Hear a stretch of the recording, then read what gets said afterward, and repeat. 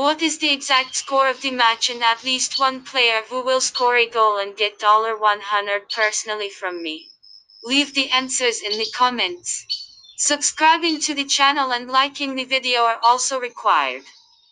We register by reference in the attached comment. Enter the promotional code. We get an advance rate on your account.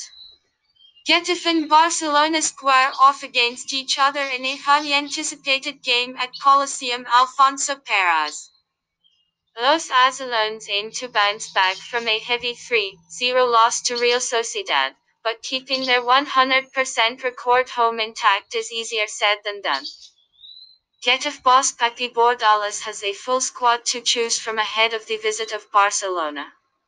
The Catalan giants are on a quest to regain the La Liga title.